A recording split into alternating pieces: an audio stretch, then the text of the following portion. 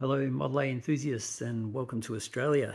I've just got a question regarding this 1930 Model A Ford. I've had it for maybe 5 years, but some time ago I realised there's a bit of an issue going on with the front crossmember on the chassis or frame here.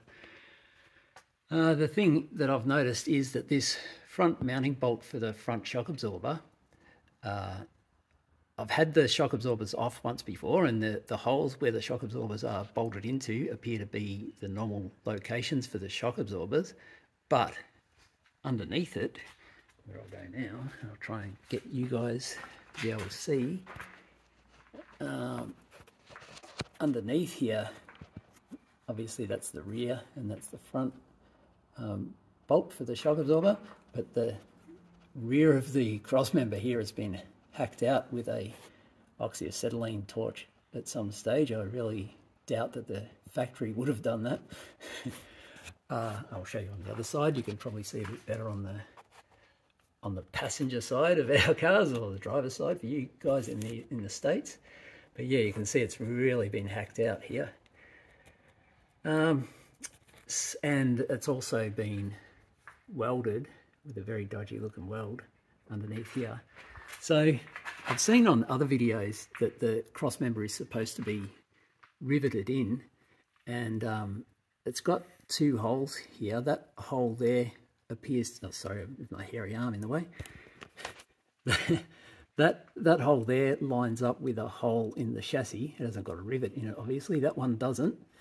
And there is also holes on either side underneath the crossmember that don't line up with any holes in the crossmember, and it appears to me that the crossmember is sitting back maybe ½ an inch too far.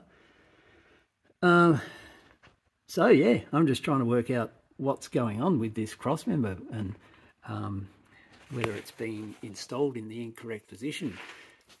It's got very hacked out holes for the radiator mounts, even though the radiator at the top lines up pretty well perfectly with the hood, and the hood lines up with the body. So yeah, that's sort of been a bit butchered as well. But another thing that makes me think that the crossmember may be in the incorrect position is, despite the fact that it's a Model B engine and it's got floater motor mounts on it, which I know a lot of you guys hate,